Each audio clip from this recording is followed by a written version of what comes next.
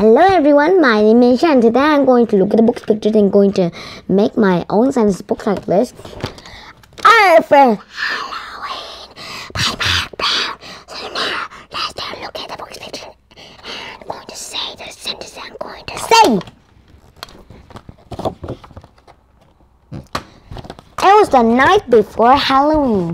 Arthur's family was busy making the house look spooky. It was so spooky, in fact, that Arthur had trouble falling asleep.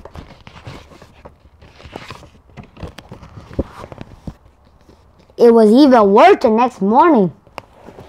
"Help!" said Arthur when he opened his eyes.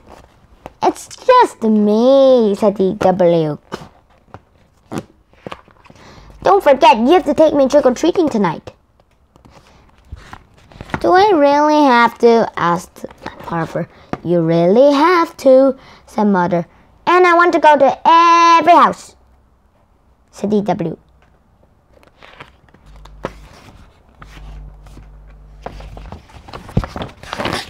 At school, Arthur didn't recognize anyone at school. There was a giant robot in class taking attendance. "You sound just like my teacher, Mr. Marco," said Arthur. "I am your teacher," said the robot. The only one Arthur recognized was the brain. "I am a baked potato," said the brain. "Eat these," said Francine, putting out some special morning snacks.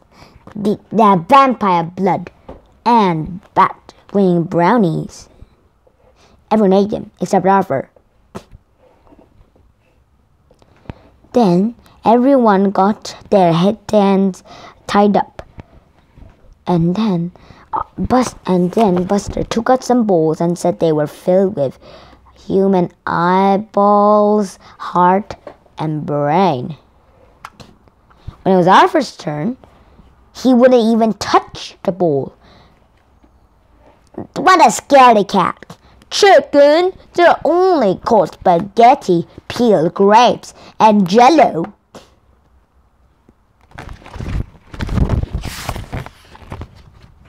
When it was time for trick-or-treating, Buster knew which houses to skip. "Don't go there, they only give apples." "Gross," said Francine. "And don't go to the house near the corner. That's the witch's house. My brother saw someone go there last Halloween and never came out."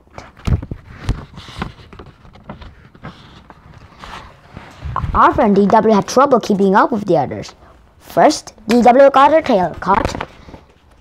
Then her back broke. You're a pain in the head. D.W. must be short for dimwit. But D.W. didn't answer. Arthur looked behind just in time to see D.W. going into the witch's house. Arthur went inside. "Look!" cried Buster. "Arthur just went into the witch's house. So did D.W. "Maybe they'll put them in their oven," said Sue Ellen.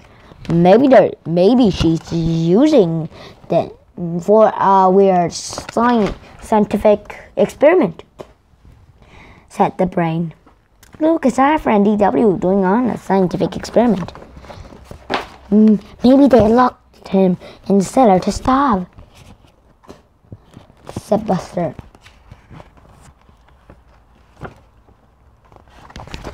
Arthur thought he saw a ghost around in the house in the long hallway. Then he saw a little crack in the door with a light.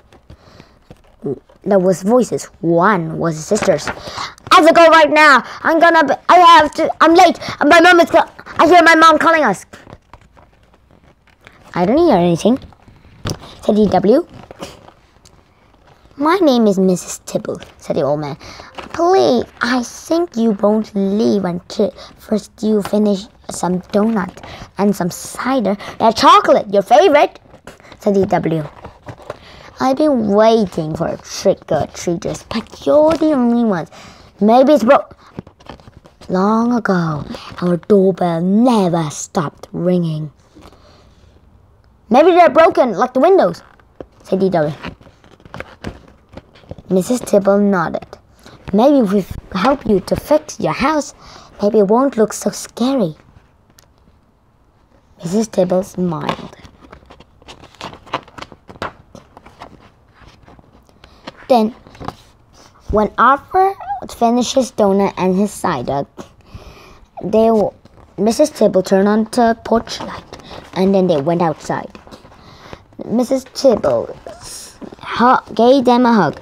See you on Saturday, the red leaves, said Arthur. You're alive. You're so brave, said Sue Ellen. What's in the bag? Asked Buster. There must be human eyeballs, heart, and brains. Just reach in and see and feel it, unless you're too scared. We've been to every house now. Can we take the shortcut to the cemetery? The cemetery on Halloween? Are you guys crazy? Come on, follow me. The cemetery is a great place. People are just trying to get in, said Arthur. So this is the end of the story, and I hope you have enjoyed time watching this video, and I'll see you next time. Bye!